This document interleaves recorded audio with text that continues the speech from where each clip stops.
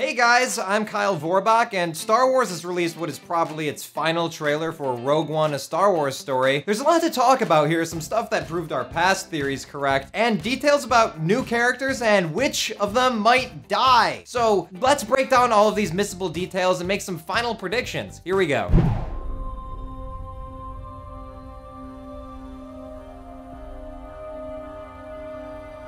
Jyn, whatever I do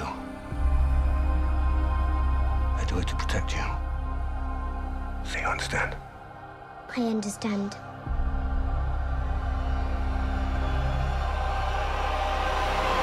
So we start off with this flashback of Krennic and the Death Troopers finding Galen and Erso, and we see this shot of Jyn hiding in the reeds, which kind of implies Galen made her escape so Krennic couldn't use her as leverage to make him work for them. This also kind of confirms our theory that Galen Erso is kind of an Oppenheimer figure, which means he's taken by Orson Krennic to build the Death Star, but he later regrets creating essentially a weapon of mass destruction like the nuclear warheads Oppenheimer created. His desire to protect Jyn here shows that Galen looks like he's actually a good guy, which explains him leaking the Death Star info to the rebels. My prediction is that, you know the exhaust pipe on the Death Star that is incomprehensibly stupid to have there and they use it to blow it up in A New Hope? Well, what if Galen was the one who put it there and then he gave the plans to the rebels like, hey, let's blow this thing up? So the long-running joke about the Death Star's vulnerability may finally be justified here. Another important thing to note here is the new music that we're hearing in this trailer. Now, since the last trailer came out, I believe Michael Giacchino had replaced Alexander Desplat as the composer on the movie. So here, we're hearing the Force theme, but it's being played with vocals, perhaps like a young girl's voice, which kind of reflects Jyn Erso as a young girl in this flashback. Now check out the scenery here. This really looks like an alien landscape. This location is actually in Iceland. It's at this beach, by the mountains of this and this, east of the village of Vik. V-I-K, I could say that one. Now let's zoom in on Krennic here. Look at his Imperial insignia. He just has the 6 red squares, which means general. Now, because this is a flashback, later on in the trailer, we see him with 6 red and 6 blue, which means admiral. But let's move on.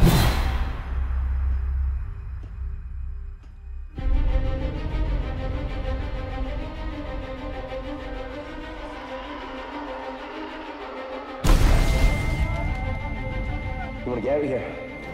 So here we see Jyn waking up violently from this nightmarish memory. The editing makes it look like she's having this memory in Imperial custody right before she's broken out by the rebels and assigned to the mission. But judging by the shakiness of the shot and the lighting coming from behind, as opposed to from the front in the next jail cell shot, this means that this scene takes place later on, like in the later scene on the cruiser when she looks out the window being transported by the rebels. Therefore, Rogue One probably won't begin with a flashback. This flashback will happen later in the first act after she joins up with the rebels. So why is Jyn in Imperial jail? Most likely for the list of crimes we heard in the first teaser. Forgery of Imperial documents, possession of stolen property, aggravated assault, resisting arrest. We see her cellmate here, who's kind of like a weird Cthulhu looking thing, or Davy Jones from the second Pirates movie. Let me do an impression. Jyn Erso.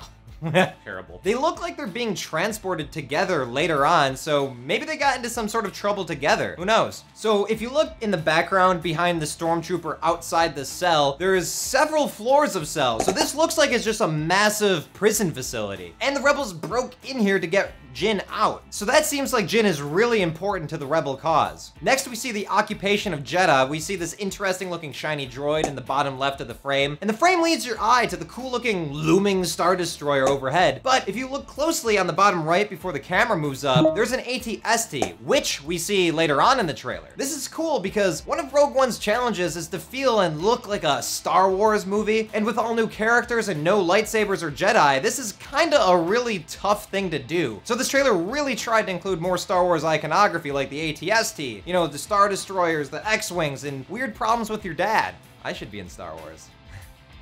After this, we see Jyn freed, but not from the same prison cell we saw before. This is on an Imperial cargo ship. Rebels have hijacked it, maybe during transport or during a stop somewhere. We hear Cassian Andor say, You wanna get out of here? His voice is muffled under the sound of ears ringing, which is a cool detail to show this explosion has affected Jyn physically, which is another example of Gareth Edwards grounding this movie in the realism of battle. We see the red light go to a green light on the Imperial cuffs that Jyn is wearing, meaning he's unlocking them, but in the first teaser, later, Jyn is back in cuffs being escorted by the rebels. We see her walking into that hangar. My prediction is that shortly after Cassian takes off these Imperial cuffs, Jyn's gonna try to escape on her own, and then Cassian will have to subdue her and put cuffs back on. I don't think they're gonna trust each other until later in Act 1. So also, look in the background of this handcuff shot. You can see another prisoner in shackles, which kind of looks like the cellmate from before, Mr. Davy Jones' Cthulhu boy. Similar hands and hint of tentacle face up on top. He's also in the left of the frame as the door explodes. Fingers crossed he's our new Jar Jar Binks character. Anyways, moving on.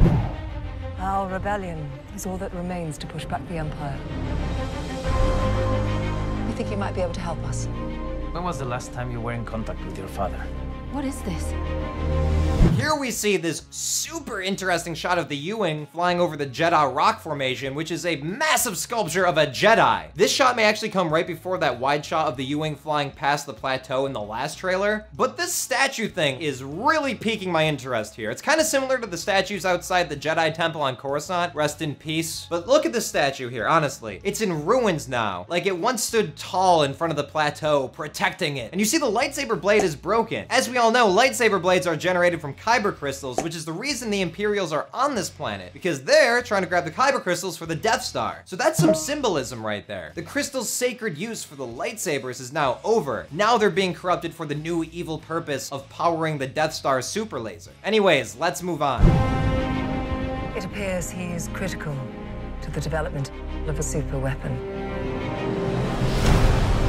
We now know that this rainy, rocky planet is called Yadu. Do you know what this planet is called? Yadu. Okay, two things to point out here. One, I just realized I've been calling him Galen Erso this whole time instead of Galen Erso. And two, we see Galen Erso on this planet, meaning the battle scenes we've seen from other trailers in this location are probably part of a rescue mission to retrieve Galen. We also see Krennic now has his full Admiral insignia, meaning this takes place years after that first shot of the two of them together. Krennic probably got his promotion by using Galen to create the Death Star, like his career has been on the back of all of Galen's work. And like many nuclear physicists, Galen probably didn't know how his research was gonna get used. Probably why he looks like a little sad boy in this scene. Galen is also wearing a uniform here as well, but he has no insignia, so he works for the Empire, but he has no military rank, like a scientist or a slave or something. And look at this look of contempt that Krennic is giving Galen right here. Damn, he is PO'd with an exclamation mark. This could be after he found out that Galen leaked info to the rebels, and he has to come punish and torture him or something. We see another epic shot of the Death Star, and this planet here may be Scarif, which is where the Death Star is being constructed. I don't think it's Jeddah, because when we see the Death Star approach Jeddah in the other trailer, it was upside down and orbiting very quickly. In this shot, it's not even moving. Now, I don't think this is the case, but this does kind of look like the Death Star is being launched from the planet. It's kind of like popping up out of it almost, which reminds me of how in Halo 3, the Halo rings are launched from the Ark, which is an artificial shield world that existed for the sole purpose of making halos, which is kind of like Scarif. So this could be the Death Star being launched off the planet's surface into orbit, or it could be behind the planet, and I have no depth perception. Anyways, moving on. If my father built this thing, we need to find him. All right. How many do I need? They are requesting a call sign. It's, Rogue. Rogue One. So Jyn now has her whole crew, Bodhi Rook, Baze Malbus, Chirrut Imwe, and we hear her say, If my father built this thing, we need to find him. This seems to be taking place after the Jeddah portion of the movie. I mean, look how upset Jyn is. It looks like they just saw the Jeddah plateau get destroyed and now they're very shaken. Also, notice the window behind Cassian here. It's flashing blue light that looks like hyperspace, which we know they use to escape Jeddah. Some are saying the background kind of looks like Yadu, but I think they're all wrong. My prediction is that Jyn and Cassian go to Jeddah to talk to Saw Gerrera about how Jin's father Galen might be involved with all of this and where he is. Then the Empire strikes by testing the super laser on the plateau. Everyone barely escapes, maybe someone doesn't. Then they head to Yadu to find Galen. I'll come back to who doesn't escape in a second. We see Baze saying, How many do I need? is he talking about soldiers willing to go on a suicide mission with him? We also see this interaction between K2SO and Bodhi. They are requesting a call sign. It's, Rogue. Rogue One. Outside the ship, it looks warm and sunny, which kind of looks like Scarif. I think that K2SO and Bodhi are using their Imperial credentials to land on Scarif to steal the Death Star's plans, which confirms our past theory that this is Bodhi's purpose on this mission. Also, the obligatory saying of the title of the movie and dialogue, you know, like we've been doing in the past 3 videos we've made about this, but this is also serving a purpose. A lot of people don't really understand what Rogue One is or means. Why is it called that? Oh, it's the name he gives the ship that brings death to the Empire, like the Enola Gay in World War II. By what we see of Bodhi's look at Jyn, she inspires him in the moment to give it that call sign. She's a rogue, so that's the name he comes up with in this moment. But it's also fitting that he's the one to say it because he's an Imperial officer who has gone rogue. So in a way, we're all the Rogue One. Huh? Moving on. The power that we are dealing with here is immeasurable. Look at this awesome shot of this super shiny floor reflecting Darth Vader looking out the window as the Death Star approaches Jedha. Darth Vader's profile is so iconic, that's all you need. That and some, you know, like super powerful floor wax. But it's really cool because it's kind of like the shadow of Vader's growing over Jedha that looks like it's in flames. Vader's evil presence overtaking the wreckage of the ancient Jedi tradition. And here we see Krennic arguing with Vader. The power that we are dealing with here. Why is he arguing with Vader? I mean, this might be keeping with Vader's general skepticism of military might, like in A New Hope, with Vader force choking Admiral Mahdi when he got too arrogant about the Death Star's superior firepower. Like, Vader's all about the Force, you know, not, you know, military might. We also see Imperial officers gazing upon Jedha on the Death Star, and a figure's walking up to Krennic. You can see Krennic in the background here wearing white. We actually saw him in this scene in the last trailer. But who is this guy walking up to him? Other officers turn around to look at him in respect or fear, kind of like clearing a path. This could be young Tarkin relieving Krennic of his command, summoning him to Vader. Also, young Tarkin is my rap name. Anyways, we see the screen showing a satellite view of Jedha's surface, which kind of looks like a military drone strike view. Now, what is that shape in the center there? Could that be the Jedha Plateau, like that dark inner thing with the Star Destroyer over it? Let's move on. If the Empire has this kind of power, what chance do we have?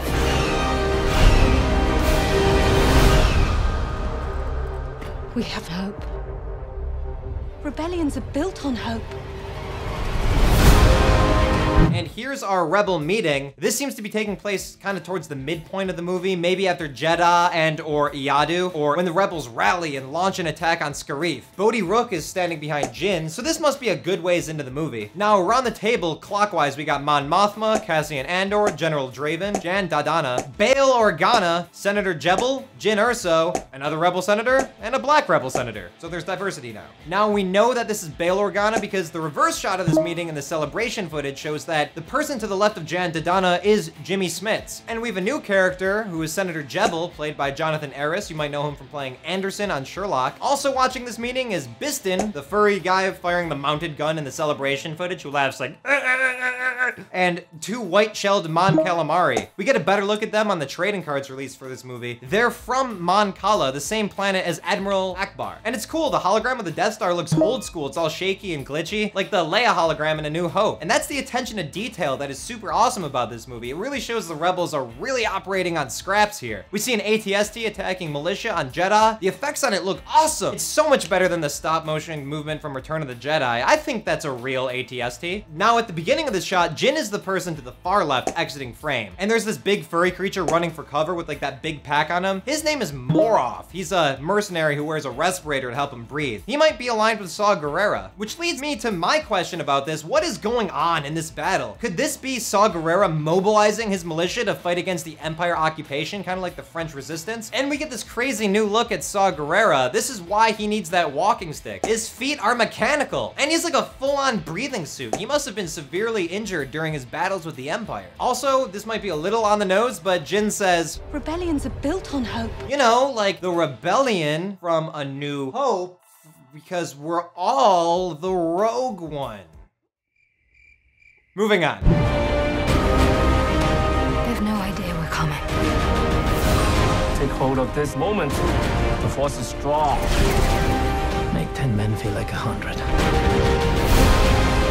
Look at this awesome wide shot of Scarif. It's way more industrialized than previous footage has shown us. The Empire is really built into this jungle with like a massive structure and several channels leading to it. What is that big structure? Like the base of a satellite tower. That's what I'm thinking, at least. Some people online are also saying it could be a piece of the Death Star's super laser before it had been put into place. I don't know about that. The launch pad shown at the bottom of the frame could be the same location where we see the Imperial cruiser explode in past trailers. I'm gonna come back to this ship in a second because that's kind of an important plot point here. We see Jyn, Cassian, and K2SO in disguise sneaking onto the Imperial base. This confirms that this is Scarif, not the Death Star. How do we know? Look at the hull of the ship as they walk into this tunnel. Look at the orangish panel thing there. That's the same ship that explodes on Scarif in the last trailer. Still coming back to that. So we may not see Jyn and company sneak onto the Death Star. This may just be that underground base there. We see some more of the Iadu battle. Baze and Chirrut watch as X-Wings fly by. We got these guys, Edrio and Benthic, the Two-Tubes twins.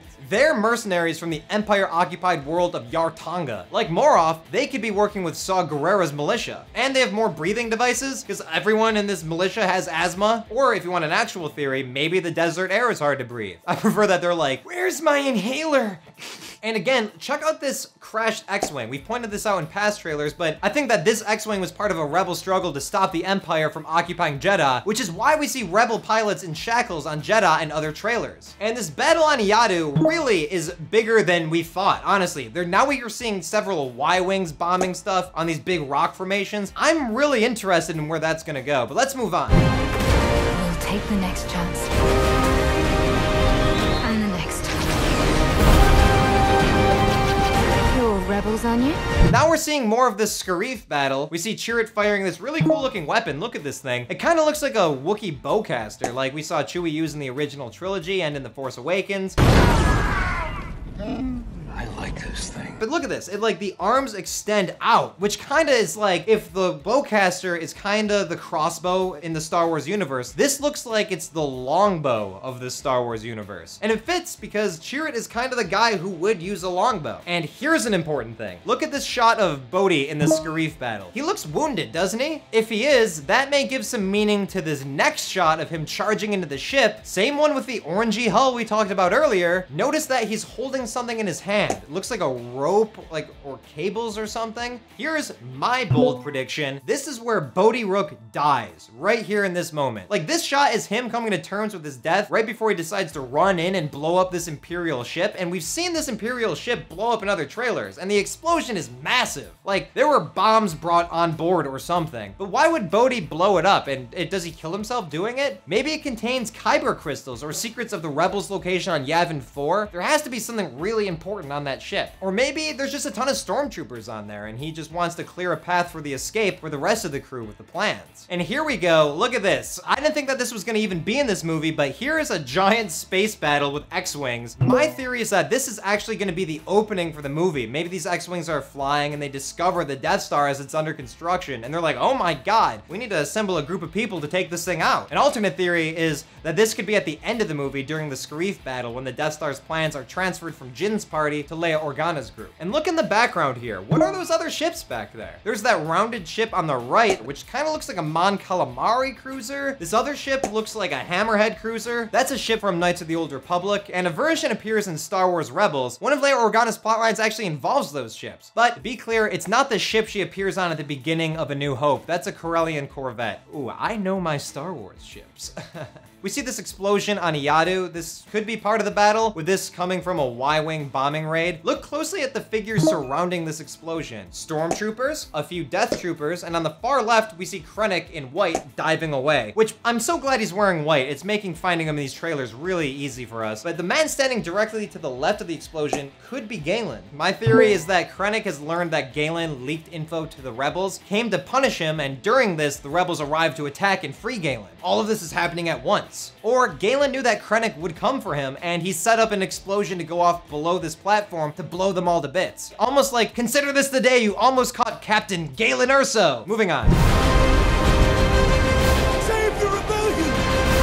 Save the dream!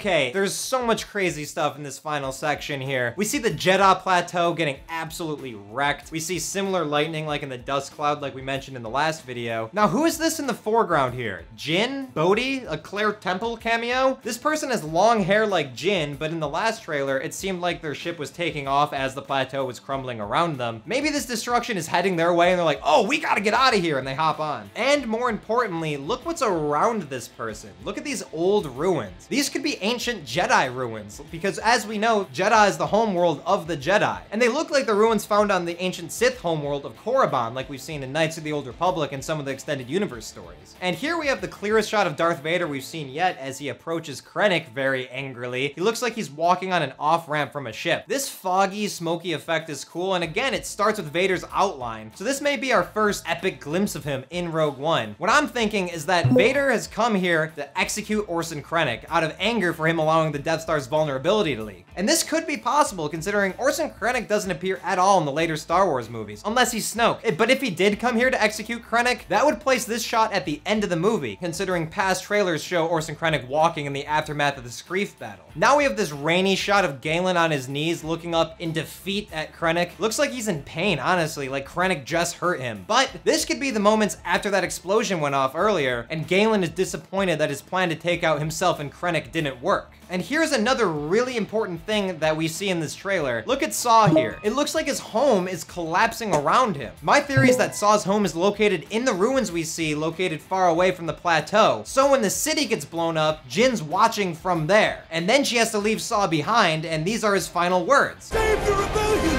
Save the dream! And Saw freaking dies here. Side note, this kind of reminds me of Save the Cheerleader, Save the World from Heroes. Save the cheerleader, save the world. Save the cheerleader! Save the world! And we close this out with more of this Screef battle. We see the U-Wings attacking the AT-ACTs. The AT-ACT on the far right has its brown cargo bay doors open. These are meant to carry large cargo, you know, like cargo bay doors. The last shot here is we see Baze and Chirrut running from the AT-ACT as it stomps through the jungle around them. Feels kind of like Jurassic Park, or that one sequence from Peter Jackson's King Kong where they're running from the Brontosauruses. And that's the end of the trailer, which is probably going to be the last trailer we get before Rogue One comes out in 2 months. And from what I can tell, this movie is gonna be awesome. I mean, the visuals are amazing. There's this high stakes story where anyone could die. I mean, none of them are guaranteed to be in later Star Wars movies. And there's some great action with the Death Star and these war scenes, and hopefully Darth Vader getting in on that. I'm really looking forward to covering everything about this movie. And one of the big reasons we could even make videos here at New Rockstars is our sponsor, Loot Crate. Loot Crate is a monthly subscription box service that hooks you up with all sorts of cool gear from all the nerdy stuff we like to talk about at this channel, including Star Wars. You could sign up right now by going to lootcrate.com/rockstars. Each month has a theme, and this month's theme is speed, which I just got the box right here, and I think we should open it, shall we?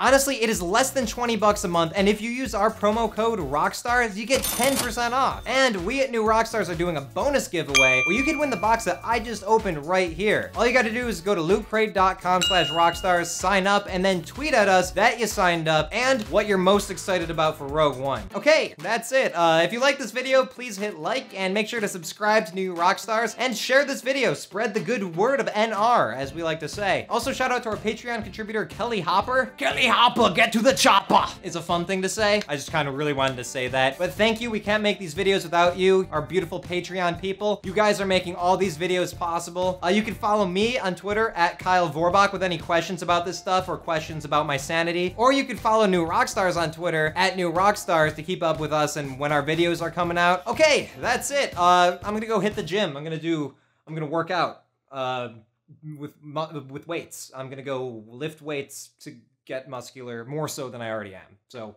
definitely gonna go do that and not gonna go play Xbox for 10 hours.